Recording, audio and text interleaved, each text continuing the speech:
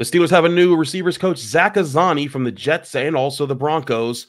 What does he bring to the table to work with Johnson and Pickens? All that here and more on the Locked On Steelers podcast, the Friday episode with Chris Carter and Jenna Harner. Let's get into it. You are Locked On Steelers, your daily Pittsburgh Steelers podcast, part of the Locked On Podcast Network, your team every day.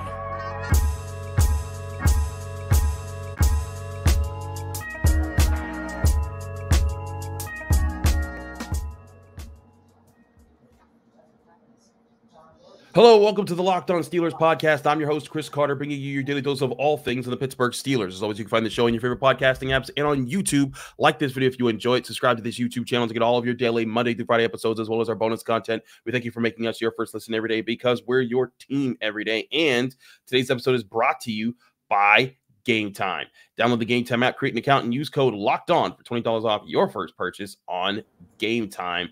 As I said before, we're joined by Jenna Harner. She joins us from Channel 11 Studios, WPXI in Pittsburgh. Jenna, we literally were about to record this episode on Thursday for our Friday episode, and all of a sudden, breaking news, Jeremy Fowler, VSBN, tweets out, Zach Azzanni is the new Steelers wide receivers coach coming by way of the Jets for just the past year, but for the 5 years before that, he was with the Broncos. And it's an interesting move here, a little bit different of a pace than I think than what a lot of people were looking at, where like a Hines Ward or a college coach. This guy comes with a lot of NFL experience, and I think it's going to be interesting to see what the results are, because this is still a very fresh hire. So I'm interested to see your response to just this move.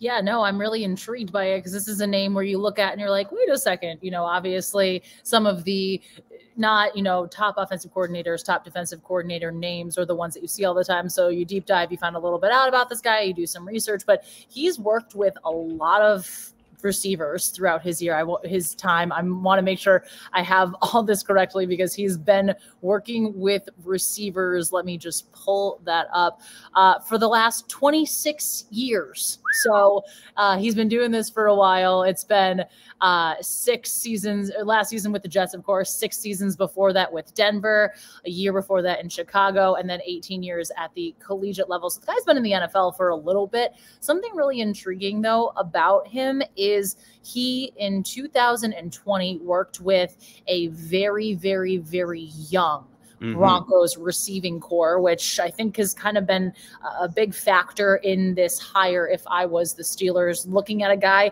that has had experience working with younger receivers. I mean, we know some of the discontent that was in that room throughout the year with guys like George Pickens, Diontae Johnson, just in the ways that they weren't getting the ball early on and throughout the season, as we saw. But I'm very intrigued to see the why behind the decision of why they felt like Azzanni was kind of the guy, why the Steelers felt like he was the guy that they wanted to bring in this role, because again, this is a guy who has a lot of experience. So it feels on paper, you're like, all right, this checks off a lot of boxes here that I think the Steelers were looking to check off when it came to this hire. Absolutely. And that's part of the things that are interesting here is that it's a different pace than what I think a lot of people are looking at, but experience has been a big factor in the OC search. So it makes sense that it would be a big factor in the wide receiver search. And it's important to note that in his history, like, you talked about the 2020 season when they lost Courtland Sutton in Denver, they had a very young receivers core, and he kept that group together. He's also gotten really good production out of multiple players, including Courtland Sutton, who under his watch earned a Pro Bowl bid. And he developed into a guy that made a lot of money in the NFL. Also, a late, I think he was actually undrafted, Tim Patrick, a guy who was not looked at as a guy who was going to come into the NFL and make any noise. He became a solid, secondary receiver for the Broncos, who earned a decent veteran contract. So he's been known to work with both high-level players and with lower drafted or undrafted players to develop them into good talent in an offense. And I think that experience of working with different dynamics of players, that can bring value to coaching wide receivers, especially when you got a veteran like Diontae Johnson, a young guy like Pickens who's going into his 3rd year, and also potentially maybe even a player they draft this year, because a lot of people are saying the Steelers might take another wide receiver in the first 4 rounds somewhere. Yeah, and just back to the youth thing, and I know this seems like we're kind of keep coming back to this in this way, and this is the Jets website, of course, so you take things with a grain of salt, of course. Teams are going to write, speak more highly of their guys, of course, but Azzanni was instrumental in developing young guys. Yeah. First-year receiver Cortland Sutton, Deshaun Hamilton, Tim Patrick, and what they were able to do in those couple of years. So again, he has that experience working with those young players, which is going to be a massive, massive thing for a very young Steelers offense, a unit that we've talked about kind of throughout all this past season, and even as the last couple weeks of the offseason here, just how young this offense is and how many steps a lot of those guys need to take. When you bring in a guy like experience with the experience that Azzanni has, I think that this is going to be potentially a really solid fit. I'm going to be intrigued to kind of see how the guys in the room respond to him. It's also interesting when you look at his history and how his tenure with the Broncos and what all happened there. He was hired in the last year of Vance Joseph's head coaching tenure in 2018. He stayed on with Vic Fangio through all 3 years of that, and then stayed on with Nate Hackett during that 2022 season where he got fired mid-year, and then went with Nate Hackett after that to coach as he stayed on with Sean Payton, and then went to no, he went with Nate Hackett, to the Jets. I'm reading two different histories here. But he went with Nate Hackett to the Jets, to sticking with him after that last year with the Broncos. But that's what I think is really interesting, is that that's 3 head coaches he stuck with, who felt like one who hired him, 2 who kept him on to the staff, and then a 3rd who kept him on, after a second head coach is fired. That's very rare for assistants, and that's a good sign. I'm not going to profess that I know a whole lot about Azzanni and what he's like as a person and how he gets into his receivers or anything like that. But anytime an assistant coach sticks on through multiple head coach firings, it is because they're doing something right and respected in an organization.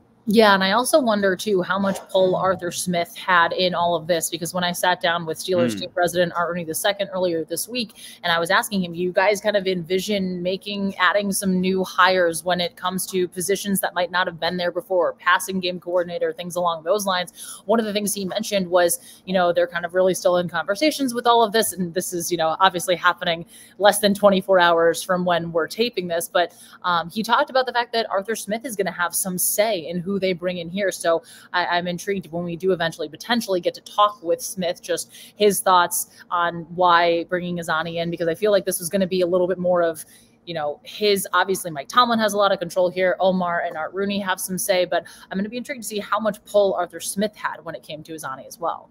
Absolutely. I do want to see what pull he certainly had to get there and assemble this staff, and also if there's more staff to be added, because a wide receivers coach was the big thing, because we knew that that there was an opening there. But will there be a pass game coordinator? Things like that still need to be answered by the Steelers organization.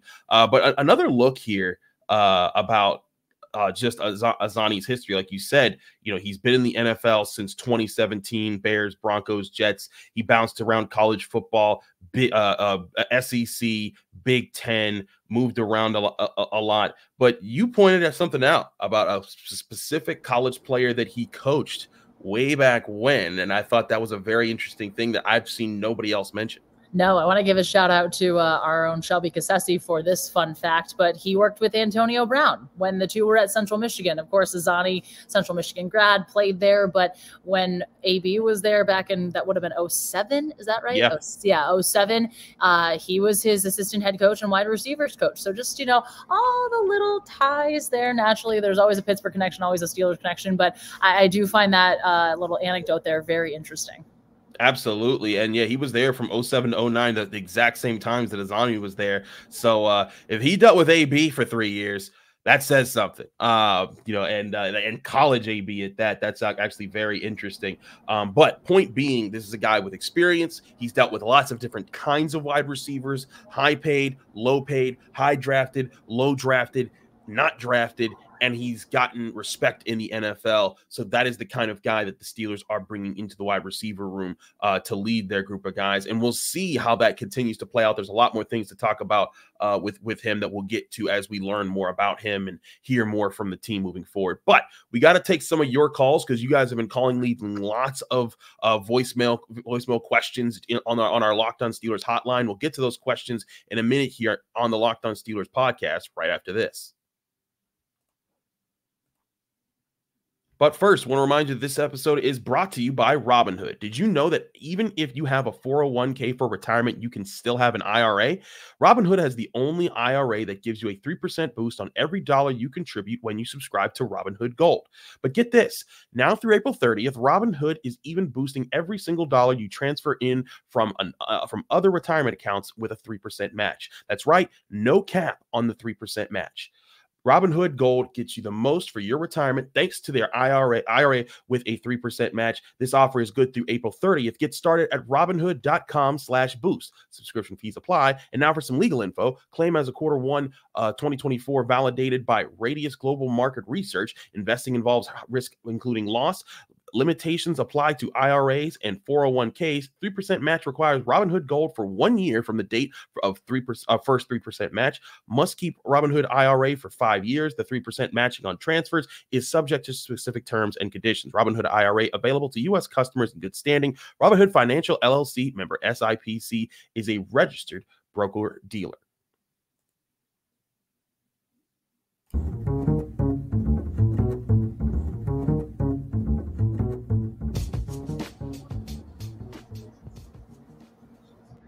Back here on the Locked On Steelers podcast, Chris, Carter, Jenna Harner breaking things down. It's time to go to the hotline. As always, you can give in your calls to get your questions on the show by calling 412-223-6644. Leave your name, where you're from, and keep your question under a minute, and we'll get your questions on the show.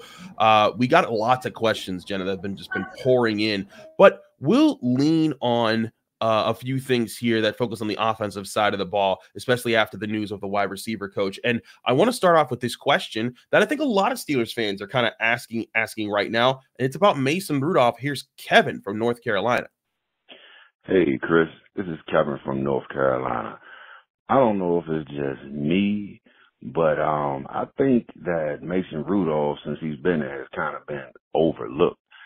Everyone's talking about Pickett, but I never thought that Mason has ever got the chance that Pickett is getting. Because I really thought Mason was going to just take over after Ben retired, but see, that's not the case. But do you think that Mason was overlooked, and does he really have a chance of being the starting quarterback for the Steelers? So, question there from Kevin. By the way, thank you for calling into the hotline, 412-223-6644. I think that we've talked about this a little bit, Jenna, with, I think Mason certainly, there could have been things that there could have been more chances for him at different points. But, when he came in for Ben Roethlisberger in 2019 and then again in 2021, at times, Mason Rudolph never lit it up. There were some games that he was pretty bad. He got benched once for Devlin Hodges, and that was a very, very bad look when that happened. And I think that's been held against him. And I've been one to say, listen, I think that dude has been dealt some raw deals in his time with the Steelers. But I also think that they're giving him a legitimate chance this year if he takes the deal to come back. I think part of the reason everyone's kind of saying Kenny Pickett right now is because him and Mitch Trubisky are the only ones under contract right now, and it's no guarantee that Mason Rudolph's just going to take whatever deal the Steelers hand him after he had 3 really strong games to end the regular season and then played in the playoffs against Josh Allen.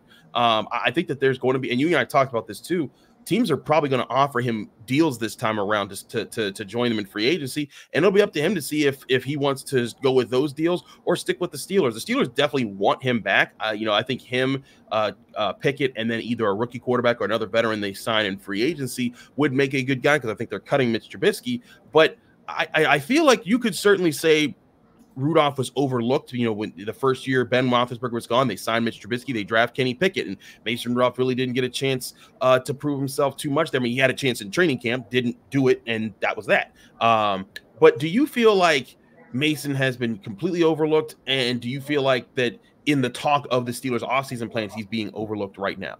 Well, it was really interesting because I feel like you look at when he was a quarterback in 2019 and now, and when he had the opportunity to start, and what we saw from him in those final 3 games of the regular season, and of course the playoff game, he felt like a different quarterback. He looked like a different quarterback, and that was something that he said too. He's like, I feel like I'm a different guy compared to where I was a couple years ago. Hold on, everybody's talking at work, so I'm going to move a little bit. Please hold. I'll keep going. I'll walk and talk. We can do that. But You're good. I get up. People are apologizing. It's okay. I should have just gone to the spot that I normally go. It's fine. This is live podcasting, baby. Let's go.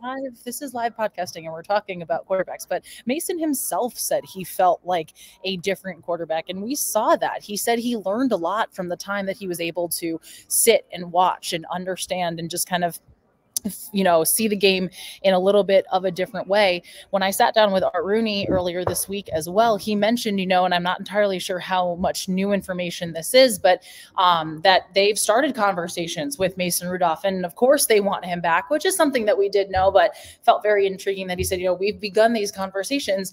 They want to bring him back. Again, it is just going to be a matter of if he decides he wants to come back or not. And if he feels like he's going to have the opportunity to be able to have a fair competition. That's my one little bit of, I guess, concern, just because, again, you go back to the Pickett talk. There's so much Kenny Pickett. Mike Tomlin says at the end of the season, Kenny Pickett's going to be our starter, but he's going to have competition. I think if there is a competition and it comes down to the wire, like I expect it to, and Kenny and Mason are kind of both on that even level playing field, the Steelers are probably going to want to go to Kenny. So I think there's a lot more that Mason has to take into his decision-making process here when he decides, does he want to do this? Does he not want to be a part of this? How is that all going to work? But I feel like part of it probably, I think it was just timing more than actually physically being overlooked. And when he got his opportunity, again, what we saw at the end of the season, he made the most of it. So I also think there's a chance too, another team is going to say, hey, look, we want you to come here and compete for our starting job, whether they have a young quarterback, whether they have a guy that just might not be their type of guy that they think that is going to be their franchise guy, and you can create that competition. I think he's going to make sure he's just going to go somewhere where the competition can be truly fair. And I don't entirely know if that's going to be the case with the Steelers, just based on taking Kenny in the first round. You have to put stock into Kenny in that way. No, I feel you on that. I think the Steelers, though, I think after last year, they're kind of at the point where if Kenny Pickett doesn't prove it, they're not just sticking with him. And I think they kind of showed that when they stuck with Mason Rudolph at the end of the season and said, we're riding the hot hand. I think if these two show up in training camp and Mason Rudolph lights it up and Kenny Pickett doesn't, even if he just does okay and Mason Rudolph outperforms him, I think that they'll give the job to Mason Rudolph there. And they should. And if they don't, they're making a big mistake there. But make no mistake, Mason Rudolph wasn't lighting up training camps. That's the thing. He was doing okay at times and bad at others. So it wasn't like he was just, lighting up with every touchdown against the third team defense.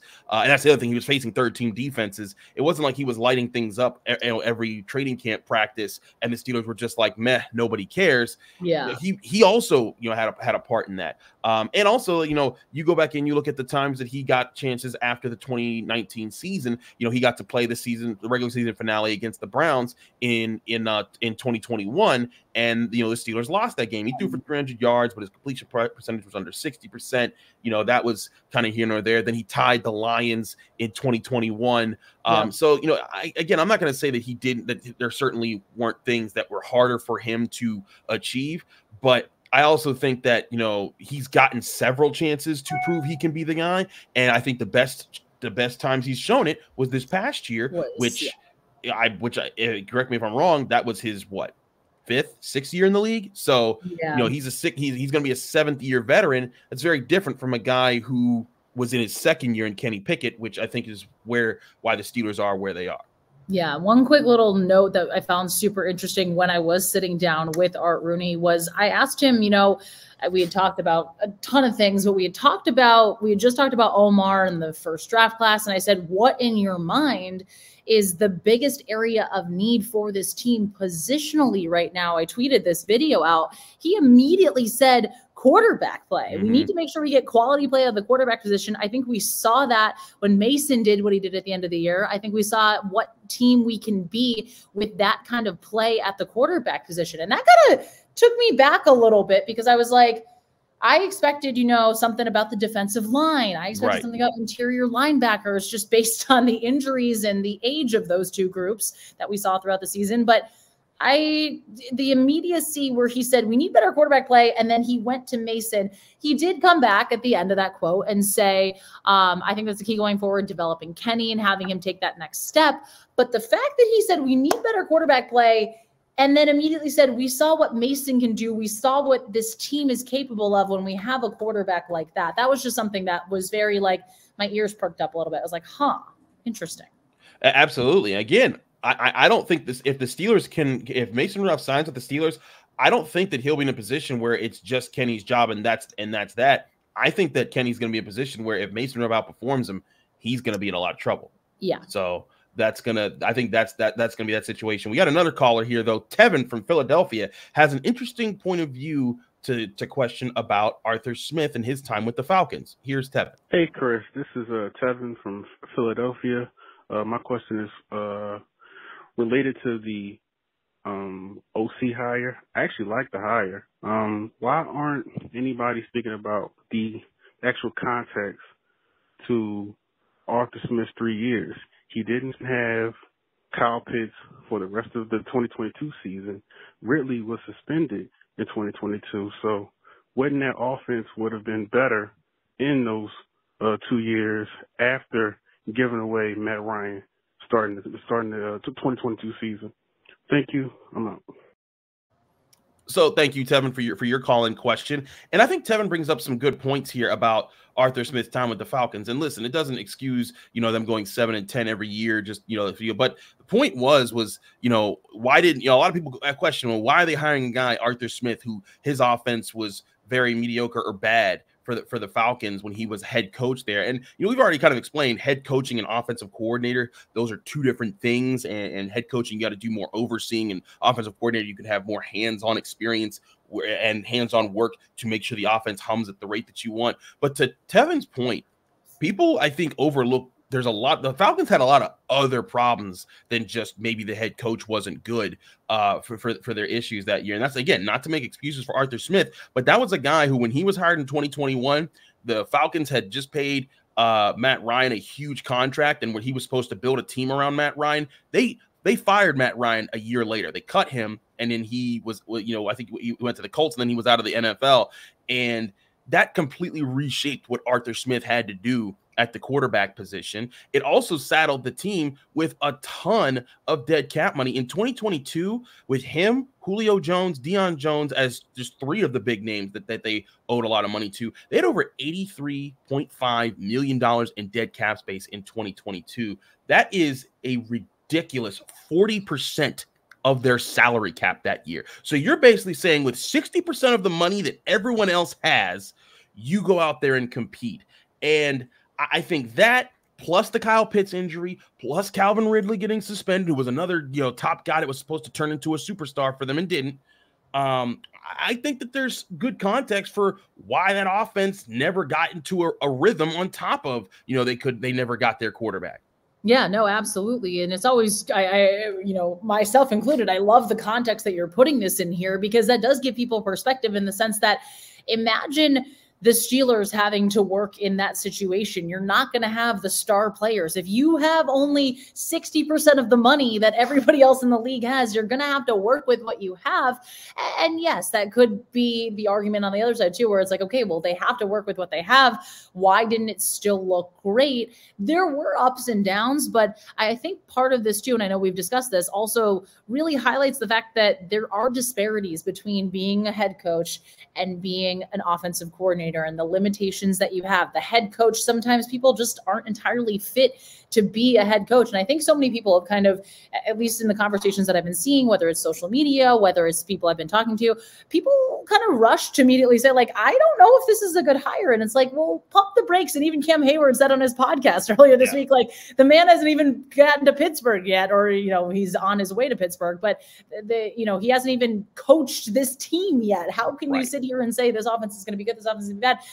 This offense is going to be different because it needs to be, but also because you're having a guy that has the experience that Arthur Smith has. And I think that that's the key word here. That was such a big part of this hire for Art Rooney, for Mike Tomlin, for Omar, and for kind of the staff in general. The front office is basically, they wanted someone that has experience. They wanted someone that's able to be able to implement the identity that they have. That was a big thing that Art Rooney told me too. I know I keep saying, adding all the, hey, this is what he said, but this is what he said. And the fact that, he thinks that Art Rooney thinks Arthur Smith came to the Steelers with an offense that is going to be good for the Steelers and good for the identity of what they want to do. Again, how many times did we hear this team say, we want to be a run team? Najee Harris practically was screaming it every single time we talked to him and was saying, hey, we want to run the ball. We want to run the ball. That was what it was. And this is the guy that can do that. So I think you look at the way different teams handle things, and obviously contract situations can be really weird, and contracts can be, there can be teams with dead money. We haven't seen the Steelers, at least in my time that I've been covering the team. They're always really solid at managing the contracts the way that they are able to, and always kind of leaving, I believe it's like 10 extra mil in cap space, the kind of break glass in case of emergency type thing. So I think coming here and having a little bit more of a more flexible situation, especially with young guys on offense that their rookie deals aren't up yet or their options aren't coming up quite yet, this might be a lot better of a fit. It might not, but from what he was working with in Atlanta when he was a head coach to now, just on paper, it seems like it's a much more advantageous situation for Arthur Smith. Absolutely. We'll talk a lot more about Arthur Smith as the offseason continues. We got to talk about the Super Bowl, our predictions on the other side of this next break here on the Locked On Steelers podcast. But first, I want to remind you that this show is also sponsored by Nissan. Are you the kind of driver that likes to push things a little further? Ever wonder what adventure could be around the corner? Our friends at Nissan have a lineup of SUVs with the capabilities to take your adventure to the next level. That starts with the 2024 Nissan Rogue. It's perfect for city drives and for great escapes. Class exclusive Google built-in is your always updating assistant to call on for almost anything. Nissan's incredible lineup also includes the 2024 Nissan Pathfinder, which has room for up to 8 in expansive cargo capacity and advanced available 4x4 capability. They also has 284 horsepower and up to 6,000 pounds of towing. When adventure calls, the Pathfinder is there to answer. Take the Nissan Rogue, the Nissan Pathfinder, or the Nissan Armada and go find your next big adventure by shopping at nissanusa.com.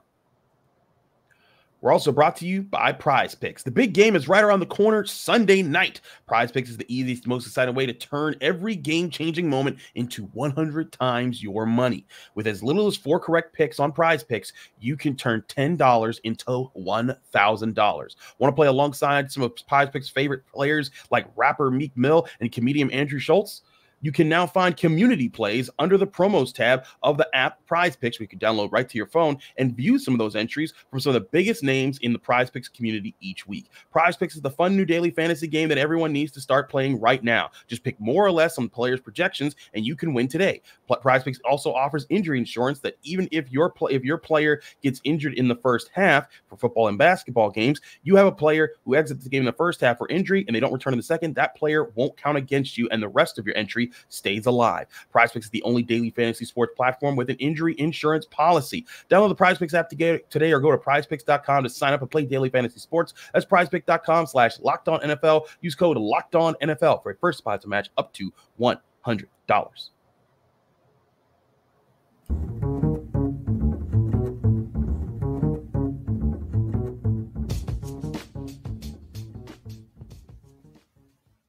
We're back here on the Locked On Steelers podcast. I'm Chris Carter. She's Jenna Harner. We have been talking a lot of Steelers. Let's talk about the Super Bowl that is coming up Sunday night. The Chiefs, the Niners. Everyone's been waiting on it. You know, it's always that lull of 2 weeks before we see it happen there. I think it's going to be interesting for sure because you got the two different type of teams. I've talked about this on the Locked On NFL podcast with the talk of the Chiefs trying to prove that they're a dynasty, the Niners trying to show that they are the powerhouse, that they can finally get over the hump, a Super Bowl rematch of sorts. But I also think it's interesting to look at our Locked On Steelers bracket challenge group, where right now the Steel City's Lions Picks 1 is currently in first place, but they, along with several other people who are right along with them, need this game because the Steel City Lions have the Chiefs winning it all. A lot of other people have the Niners winning it all, including myself. But that was what I had in the bracket challenge. Jenna, I am taking the Chiefs now because I do not like what I've seen of the Niners. They're 2.5-point favorites on FanDuel Sportsbook, the number one sportsbook in America. But I don't like it. They've had to come back against two NFC North teams to get here. The Chiefs, they did what they were supposed to do to the Ravens. They outplayed the Bills. And they completely roasted the Dolphins. I've liked the way they've carried themselves through the playoffs so much more than the Niners, and that's why I'm taking them. Am I crazy to be betting on the Chiefs in this one? You are not, because I am with you, and my answer is really simple, and I feel like it's a lot of people's answers. I cannot bet against Patrick Mahomes until Patrick Mahomes gives me reason to bet against him, and he has not. This is his 4th Super Bowl in 6 seasons. The man not only knows how to get there, he knows how to win. Of course, obviously, you take away the one that they lost when it was the Bucks and the Niners. The Bucks and the Chiefs. Oh my God, I'm Niners brain. That's where I am. But no, Patrick Mahomes, until I have a reason to bet against him, I physically can't. Not to mention, we're always so used to talking about the Chiefs offense and how well they're operating, how good they look, Mahomes, Kelsey, all the weapons they have. This Chiefs defense is probably the best defense they've had in a Super Bowl in recent years, at least for recent memory in my part. But I think that the defense is going to also play such a big factor in this one. I'm so excited for this game. I can't wait to see all the wrinkles that both of these coaches have, because these are two of the best offensively minded coaches in the league, in my opinion. I can't bet against the Chiefs until I have reason to. And hey, if Mahomes loses, then maybe I'm going to lean a little bit more towards, I'm not so sure. But to me, the way that the Chiefs have played and they've carried themselves through the playoffs, I think speaks volumes. I'm right with you there. Let us know if you think we're crazy with picking the Chiefs to win this one over the Niners. There's some people who think that I am crazy. James Rapine thought I was losing it on the Wednesday edition of the Locked On NFL podcast. He was like, "How could you take the Niners are so more constructive of a roster?" I'm like, you know what? I hear you on all that, but that's a Niners team that didn't exactly put away the Lions the way they needed to, or the Packers for that matter. They needed comebacks in both of those games. That's why I'm not buying it right now as far as a Niners team that's going to go and dominate this game. It's going to be close. It's going to go down to the wire, but I got the Chiefs winning just like you. Jenna Harner. I'm incredibly excited to hear the end of what you had to say there. Oh, so I kind of was just finishing my point about the Chiefs. We are experiencing some technical difficulties with our internet right now as Jenna's freezing up on us, but okay. I think she's back now. Kind of no. She's Jenna Harner. Jenna, I hear you. Okay, so you can hear me. We just had a blast of a show. This has been chaos. Can you tell people where to find your interview with Art Rooney and all the great work that you've been doing this week? I guess she can't because it's not going right now. Well, this is a bit of a hectic thing. But Jenna, thank you so much for joining us. Chris. Okay, now she's back.